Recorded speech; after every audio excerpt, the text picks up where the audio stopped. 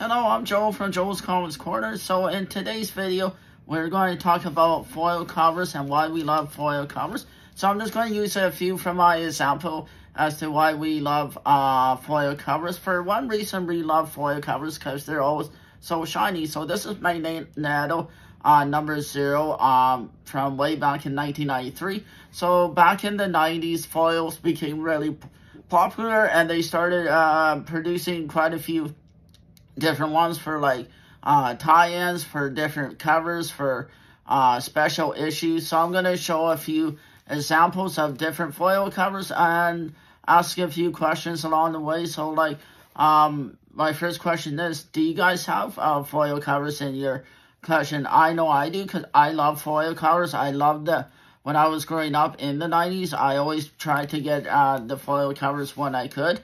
And while they're not all Marvel foil covers, there's independent covers, there's DC foil covers. They just became really popular and they show the very different artwork. But this is Avengers 369 is the final part for the Blood Ties storyline about the Avengers facing off a bad guy, and they decided to do a foil cover because it was part 5. So even though it's issue 369, which really doesn't make sense because they usually do a foil cover for like number 1 or issue 25 or issue 50 to commemorate the series getting up to those numbers. But because Avengers been going for a long time, and foil covers weren't really, I guess, a thing back in the 80s, and the Avengers was going for a while, as you guys can see. So they ended up doing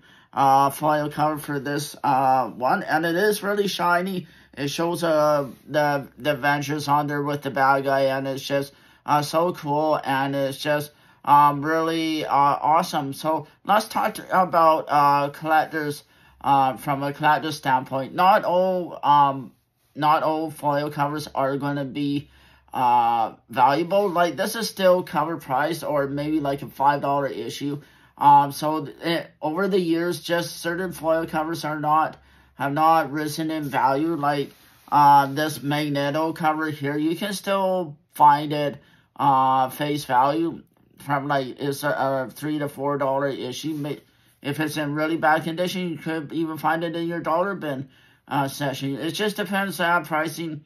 Like everything's subjective to grade and condition and all of that. But this is no more than, if you're paying no more than like $4 there, I think you're getting a little ripped off. But still, unless you're willing to spend the money and get these ones graded, which I would love to get this one graded, and I would love to get this one graded, then they'll be worth a little bit more. So, like I say, not all foil covers are going to be valuables.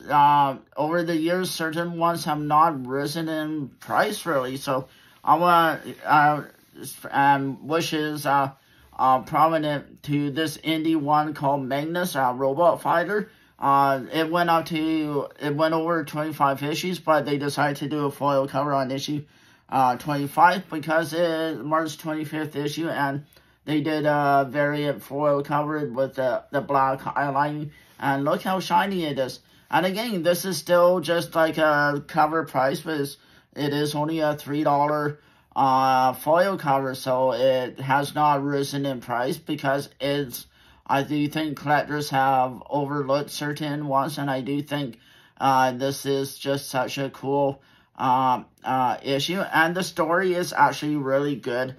There's lots of fighting with robots and stuff. So because it's Valiant and it's an indie, I think just collectors overlook certain titles. Like Shane Mantiers, this is a really good, nice shiny foil cover. I mean, I have seen it a little higher price on eBay and on the Whatnot site, but still it is at best a $3 to $5 issue. Again, the popularity is not there, so that also another factor into why the prices stay the same. And it is a black blank cover on the back, but it is nice shiny. I love the red on here, and it is a number 1, so that's probably why they did a foil for it. I don't have the entire series for this, but I do happen to have the number 1, and I think I got it because it is a foil, and the claw kind of represents Wolverine there, so that, which is pretty cool. So again, I have a lot of different foils in my collection. I'm just a foil guy. I love foils. Now let's talk about the visual aspect of the foils. Foils are visually appealing because, again, the glossy cover, the feel of it, is just, we all like the shininess of it, and sometimes they have 3D holographics. This is Turok the Dinosaur Hunter issue 1. I really like this series because Turok's kind of like a Conan character, but he's in the dinosaur age, and it's not really related to Marvel. It is with Valiant, which is this guy as well. Valiant has a really good series out there. You guys should check Valiant out. They're a really good publisher for stories, whatnot. So because Turok was number 1, and this was way back in 1992.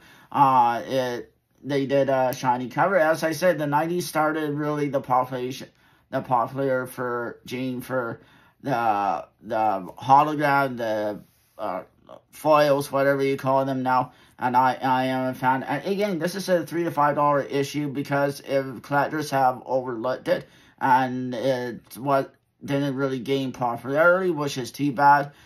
People kind of dismissed it, but if you actually read the story, it is a really good story. So as I've been saying, we've been talking about marketing for foils, whether it's been used as a tool to try and generate more sales from the series. Like some of these independent ones did not get the sales back then, which is why it's been very why they haven't risen in price. Especially this one, Jim Lee's Wildcats, really super cool. This is where Jim Lee leaves DC, he left Marvel, and he went on to Image. And I love this Prism cover. I don't know why they did it with number 2 and not number 1, but again, this is a Jim Lee cover, and he's now with DC, but still, this is one of his artworks, and the foil covers, look how shiny it is.